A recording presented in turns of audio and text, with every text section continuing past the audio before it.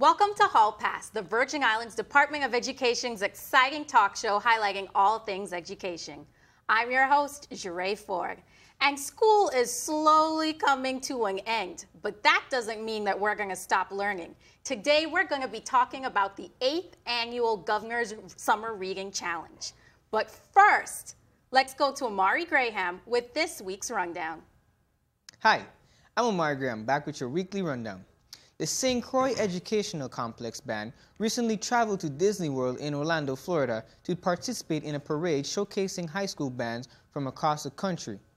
In addition to the parade, students attended workshops to learn what it takes to work as a professional musician at a theme park. The Charlotte Mali High School and Ivane Dorican High School Unity Choir recently returned from the World Series New York Heritage Festival in New York City with top honors. The Harmonic Rays and Hawks Unity Concert Choir, under direction of Miss Jeanette A. Reimer and Miss Naomi Toussaint Williams, performed at the festival held at the historic Riverside Church on May 28. The combined Unity Choir brought home the gold, and the Kent Jazz Choir brought home silver. Congratulations on a job well done, guys. And speaking of music, Dion Parson and the United Jazz Foundation presented Complex High School senior Kenisha Webb with a new oboe and a certificate of excellent musicianship at the high school's recent spring concert. Congrats to Kenisha as she pursues a career in music. Big shout out to the Adelita Concurrent Junior High School, Phoenix, who are the St. Thomas St. John Interscholastic Junior Varsity Soccer Champions. The team went undefeated this season. Way to go, guys. Well, that's it for me. I am Omari Graham. I'll see you next week here on The Rundown. Back to you, Jeray. Thanks, Omari. Like I said, we're going to be talking about summer learning, summer reading. It's the Governor's Summer Reading Challenge. And I have two very special guests to talk all about it with me. We have renowned publisher Mario Picayo, and we have the St. Thomas St. John District Elementary Programs Coordinator, Calamus Maduro. Welcome, guys. Thank you. Thank you. So before we get started, this is a tradition here. Okay. I need that hall pass. Oh, so whoever holds the pass speaks. Speaks. I got it now. So I kind of want to jump right in, and I want to go to you first, Calamus. Can you tell me about the challenge across the two districts? Well, so this is the 8th annual, like you just said, and our students are very excited and anxious to get their books tomorrow. So the challenge starts tomorrow, June 8th, and it ends September 23rd. So all of our students have already received their books along with this lovely letter from the governor of the Virgin Islands, Governor Mapp, and their tracking sheets. So every student is going to receive the letter and a tracking sheet, and these are very fun interactive tracking sheets. So they actually ask questions about the text, they ask questions about reading in general, and we just wanted to make it engaging, just besides writing down the book title as well as the author of the book and then maybe a little summary. So the students are actually going to receive extra credit points as well for the work that they've done once they read 5 books. They have to read 5 books and complete the sheet in order to receive the extra credit and then participate in the big celebration in the fall. Okay, so it's going to be a fun thing. It's fun learning. Reading is fun. You know, it's definitely a priority of the governor as well as Commissioner McCollum to get our students reading and to increase literacy. So the Governor's Summer Reading Challenge isn't supposed to be a task. It's supposed to be something that's fun and enjoyable for them. So, for example, one of the questions is, I read at the beach how many times this year? Because you can read anywhere, on your couch, in your bed, in the library, at the beach, just as long as reading is fun for everyone. Okay, great. And so then I want to go to you, Mario, and I want to ask, can you tell me a little bit about the history of the Governor's Reading Challenge? Yes. Well, the Governor's Reading Challenge is an international program. Okay. Didn't begin in the Virgin Islands, but the Virgin Islands adopted it 8 years ago, as Calamus was saying. And so you can find it in most of the states, and also in some countries like in England, in Australia, they do it as well. Okay. What we do different in the Virgin Islands, and this is, I think, makes it very unique, is that not only do the children get encouraged to read books from the library, from internet, whatever they want to read them, but on top of that, the governor and the Department of Education of the Virgin Islands creates a series of feature books, written and illustrated usually first by Virgin Islanders and by Caribbean people. So this is the only place that I know of, and I do a lot of research on the program, that makes sure that the children get books that would engage them, because they are done specifically for them to talk about their culture, their history, and the nature around them. So very, very unique and an excellent, excellent program. And so what's your role in the whole challenge? And I heard you say that you research and that you've looked at other programs. What's your role here? Well, I am the publisher right now I have a publishing company. I am the director. So I get a lot of manuscripts every year from authors from all over the Caribbean. I am from Cuba. I've been here since I was 17, now in and out from New York to St. Thomas. So I know the culture well. And I've been working with different authors. So I have a big pool of books and a big pool of manuscripts. So my role is basically to go through them and try to find the best fit for the children of the Virgin Islands in terms of engagement, in terms of entertaining, educational, that they see themselves in the books and that are age appropriate.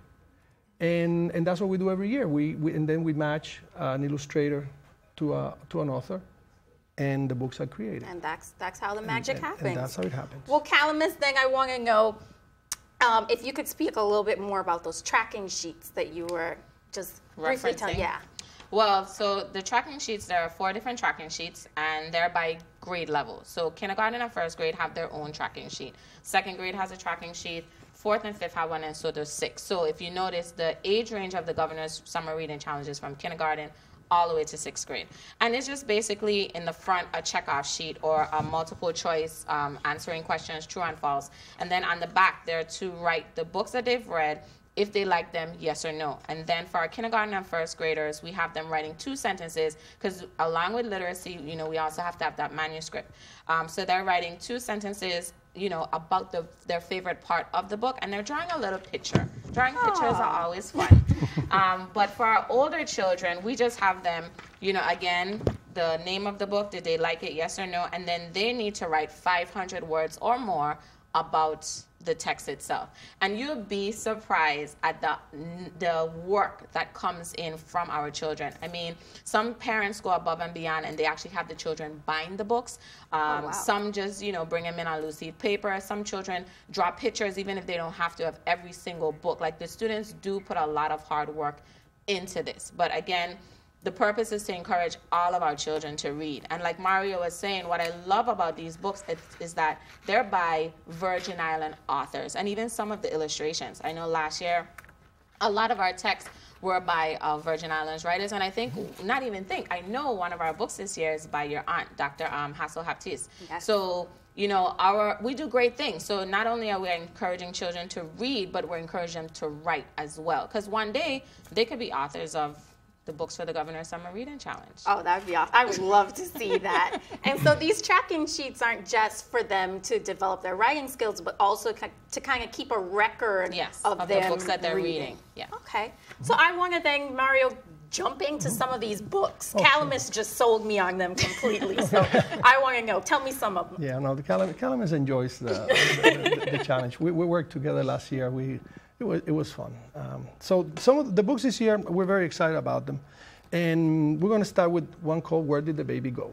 Okay. This, Where Did the Baby Go? So you can see. It's going to be given to children in kindergarten, first grade, and I think it goes to second, if I'm correct. And they call it a lyrical mystery. As the title says, Where Did the Baby Go? So it is a book where, in rhyme, and with beautiful illustrations that maybe I can show them to. I hope that your viewers can see some of the illustrations. Those are gorgeous. Everything that the children will see in the book, they will find in Virgin Islands nature. Whether it's the birds, whether it's the so it's very fish, accurate. very accurate, very accurate. It has that teaching component about the nature of the Virgin Islands. On top of that, it has the rhyme, and it has also accounting component as well.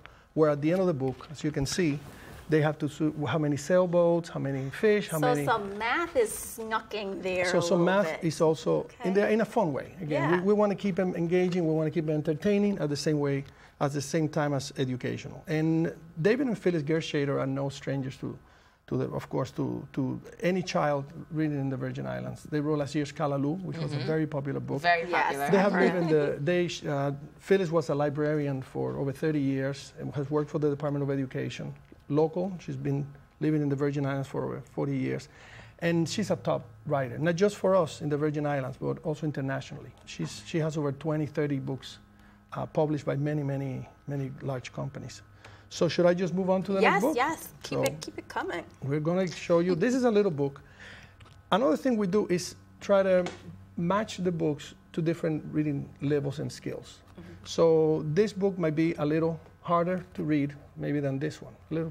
This is very first readers. It's called Somos Piratas, We Are Pirates. We also added the bilingual component to this book. Wonderful. English and Spanish. And it's basically about two young readers that decide to imitate their favorite pirate book. And it's a little adventure book. I'm going to show you. Should I continue showing them to you? Yes, they can please. see it there? Okay, so you see it's the children playing their imaginary game, and this is what they think they're doing. So this is their book. And so it's them thinking that they're pirates. And then there's a little adventure because they need a parrot to be real pirates. They go element by element. The patch, now they have the sword, they have the handkerchief. But, you know, pirates always have a parrot on their shoulder. Of course, you have to have a parrot. And the only parrot they know belongs to the neighbor. So what are they going to do? Pretend that they are pirates without a parrot, or are they going to have to become real pirates and steal the parrot from the neighbor? And then it has a happy end. It has a twist on when they attempt to do something. It's so a I very think cute it's going text. to it's going to be very also. I think the kids are going to enjoy it a lot. And the illustrator, as you saw, Amazing. two completely different styles. Same Yeah. illustrator. I mean, one very realistic, the other one, the children. Again, a boy and a girl. We can all play pirates. It's not only a boys' game, and which also we make sure to give that sense to the reader that What about gender that book? doesn't matter. Brown Pelicans. This is going to go to children in second, third, and fourth grade. Okay. It's a new series that we started with this book called Close to Nature. And the Close to Nature series is going to be exactly that. It's going to bring children closer to the natural environment of the Virgin Islands. Okay, and So- what's it called again? Brown Pelicans. Brown The Pelicans. series is called Close to Nature. The book is all about brown pelicans. Okay. So it's a science book, but again with a lot of illustrations, very easy to read, And very you said very the engaging. pictures are from. All the photographs were taken in St. Thomas and St. Croix and St. John. Okay. Maps, so they understand a little bit more about. They got some about geography birds, in there, have some geography, science. a lot of science, and a lot of fun facts as well. And we even added something that most kids don't know about, which is how to classify, what is the classification of living creatures according to science. We did it in a very simple diagram, but one that I hope is engaging. And this is a kind of knowledge that would last them a lifetime. If they understand that, all of science, whenever they study science, it's going to become a lot easier. Okay, so we had the science, and now Now we go to your ants book. culture. Now we go to your ants book. Some to- culture, yeah, yeah. to Dr. Lois Hassel-Haptay's book. And this is, we're we're proud of all the books, but this one is particularly close to, Okay. I think, to our heart, because it's another new series that we began with this book called Under the Big Tree, Traditional What's the Tales. name of the book? It's Brunancy and the Tar Baby, which a Brunancy. lot of your viewers should be Familiar acquainted with. Yes. The story of Brunancy and the Tar Baby. And the series is going to be Traditional Tales of the Caribbean and Beyond. And what grade levels are going to be reading This is going to go from third, fourth, fifth, and sixth, because we feel that even though the language is simple for some, the content is complex in many ways, and it also has a history component where we explain where the story came from, try to put it in today's context, and why a story like that is important. Okay. And this is straight from the oral tradition of the Virgin Islands. This is as told by Hector Roebuck. And the language is exactly as he told it. So it's in our Virgin Islands Creole. And honestly, the fun thing about this book is to read out loud. This is a book to read out loud and enjoy and laugh the way that Hector Roebuck used to tell it. So Don't spoil it. Don't spoil it. No, I'm not. I just no, well, don't worry. This is just giving an idea of the illustrations. Yeah, yeah. So very important book, and it's going to be part of a series. Next year we hope to do one with of a story from Miss Delta Dorsch from St. Croix. Okay. Also to preserve and so that our oral history and our oral tradition doesn't Keeps die. going. What about this is our last book, our fifth And book. this is the book only for fifth and sixth graders. Okay. It's a novel, and even though the main character, the central character is a girl, And you know, sometimes they say that boys, and we've had that issue that, oh, sometimes boys, they see a girl on the cover of a book, they don't read it, etc. I'm glad it's going to go to everybody, because the story would apply to a boy, to a girl, to anyone. The girl's name is Carrie Bell. It takes place in St. Thomas, the whole story, and they'll find the references all over the story.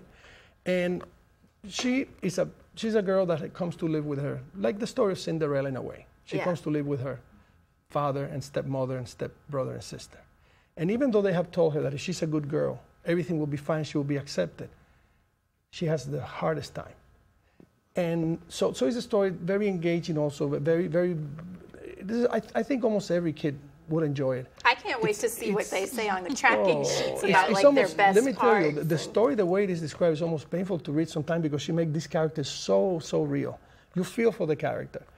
And one important aspect of the book is reading is her escape. This little girl, when everything is going as bad as you can imagine in her home, she reads. And reads the way that she can escape. And the teachers in school. Jerry, you know if you don't stop Mari, he'll go on Oh, and he'll on. go on. This is it. Because Okay, this is okay. important, especially for your audience, talking about Department of Education. The school is her oasis. That's where she can feel, really, she can have a good relation. Her teacher becomes the most important person in her life. Yeah. So again, it's that sense that sometimes how important teachers are, the role model that teachers are, and how they can influence your life. So, And this is just the starter kit, right? I mean, they can go and do e-books. They can find books in the library. Yeah, we encourage everyone to go to the library. They can find books on the internet. And then, you know, once you've read your books, you go to www.read5.org and you actually, you know, read FIVE.org, and, you know, get your tracking sheets if you misplaced it, or you contact the curriculum center. But the important thing is, you know, the challenge starts tomorrow, June 8th. But it ends the 23rd of September. So the important thing is to fill out your tracking sheets, get them in, whether you turn them into your school librarian or you turn them into the curriculum center, whether it's on St. Croix or it's on St. Thomas. Just make sure you get it in, because we want to make sure that all the students that has read get to participate in the big celebration this fall. I know last year on the island of St. Croix, we had about 600 students turn in their applications, or their tracking sheets, I should say. And then on the island of St. Thomas, St. John, we had 900 plus turn in their tracking sheets. But the sad part about it is that when they do turn in their tracking sheets, and this is where we need the parents to participate, besides signing the bottom of the tracking sheets and dating it just to acknowledge that your child has read, we need you to bring them to the big celebration where they, you know, get to celebrate the fact that they did something great, which is reading. Because remember, we want to make reading fun, and then the children receive certificates. Again, they'll receive the extra credit points towards their English grade. So it's just important to bring them out, because last year, even though we had 900 plus applications, only 300 children came out. So it's a little, you know, bittersweet, but we encourage the children to come out, and every year it's just going to get bigger and better. So the incentives are they get extra points. They get extra credit points. They get to come to a big celebration. Yes. So they get an extra credit little ticket. Oh, okay. Yeah, so they actually get it, and, you know, the governor signs it, as well as the Commissioner of Education, Dr. Sharon Ann McCollum, and we put the student's name and their school, and they have to give it to their English teacher. So this was last year's extra credit sheet. They also get a certificate, and then they come to a big party just to celebrate the fact that they read. I was at that. That was a good party. It was a Let good me party. tell you. So that alone is the incentive Yes. to really. It sounds like these books are just so engaging. I mean, they're filled with culture, and they're not just reading. They involve science, Yeah, they're social cross-curricular. studies, math. Yep. Yeah, just amazing. And so I want to know, why is it so important? Maybe I should ask you. Why is it important to read? To do the governor's reading challenge? I mean, we encourage children to read throughout the entire school year. You know, when you open a book, you take a journey somewhere else. You learn new things, and that's the most important part. And again, like I said earlier, the governor, as well as the Commissioner of Education, Dr. Sharon Ann McCollum, you know, they just want to promote literacy, because, you know, when we read, we go places. And, you know, during the summer, our children aren't as engaged in academics, because some of them don't get a chance to go to summer school. So they're home, and they're, you know, not doing much except for playing, and we don't want to lose the knowledge that we have. So it's just important to read 5 or more this summer. Okay, what about you, Mario? No, that summer drain that happens for the children that don't read throughout the summer. Every September, the teachers have to reverse that, what they lose from not reading. And of course, better readers make better students. Yeah. So it's a logical component, I think, of the school system to keep the kids engaged throughout the summer with reading, especially when the reading is fun. Yeah. And the best part about this is that every single child in the territory are getting these books. So a teacher can actually take a book and turn it into a lesson when they come back from summer vacation, because all the children receive the same books. So it's kind of like a cheat sheet for the teacher too. So everybody's beneficial in this. Everybody is benefiting in this. And also the fact that because so many of the authors are local, we also have local role models. You know, that whole concept that almost everything that is cultural has to come from abroad almost, because we get so many movies, television, books that come from somewhere else. It's almost telling the children, you can be a writer. You don't have to leave. We have writers here. Those writers, me included, I have written some of the Summer Reading Challenge titles as well. Always happy to go to a school, talk to the students about writing, about illustrating, giving that extra dimension to the books that you will not get from a book where you cannot meet the author. So, and for the kids, it's always a great experience to meet somebody that actually wrote a book. And it sounds like, especially you were talking about one of the books, I can't remember which one, maybe you can tell me, how it's best to read it out loud. So maybe the parents or some family members, it could be a gathering where they read. That is another strong element of the series, that it should be read out loud, that I think it also encourages the parents. The language, and most of them. Which was the one that you were telling me about? Brunancy and the Tar Baby, because it does come from our oral tradition. So it is a book that is meant to read out loud. To the point that if you see, and this I'm going to show the audience, and I'm going to show on the last page, we're going to show one of the early pages. You see that we kept the illustrations very, very simple.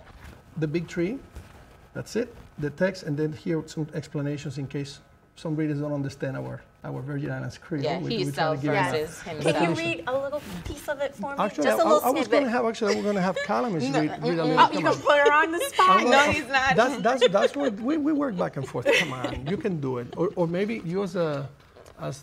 I liked it when you said Calamus. I think come on, okay, Calamus. come Calamus. You can come read a little something for us. One page. Lord help us. Just read the first, start it from the beginning if you want. That's the easiest way. Just give me a little snippet. Yes. I don't know, I was in the States a little while, so... Oh, come on. So you read from the first page. Why not? Okay. And as he getting ready to eat his carrots, who's this? Brunancy jerked it out his hand, and it went straight down the hatch.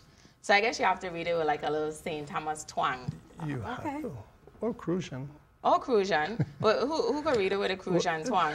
Oh, goodness.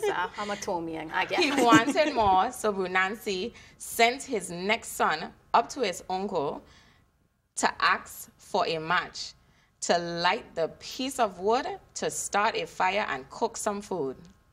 We're going to give them too much. I'm going to clap for you. Let's clap for you. On the spot, no. Anyway, so we kept the style very simple so that the kids can imagine the story. We didn't want to give them every image of Brunancy and the Tar Baby and all the details. Let them listen to it. Even if they read it, let them imagine what's happening. Better than see it as in other illustrated books. So we took that very seriously, the fact that it is from the oral tradition, and we want to almost keep it that way. Yeah, I mean, this book, as well as Kalaloo from last year's Governor's Summer Reading Challenge, it actually brings some of our children back to the tradition. Just remembering the dialect. And, too often you hear parents say, make sure you're speaking proper. But, we have to remember, too, that from the Virgin Islands, we do have our own accent and our own dialect that we present. And these books definitely bring that out.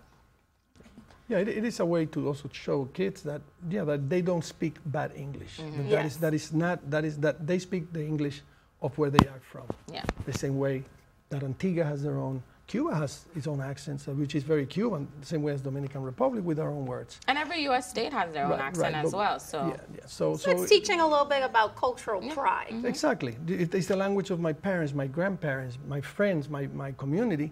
But then in school, they're going to tell me it is not all schools, of course, and not all teachers, but sometimes I do hear that still happens.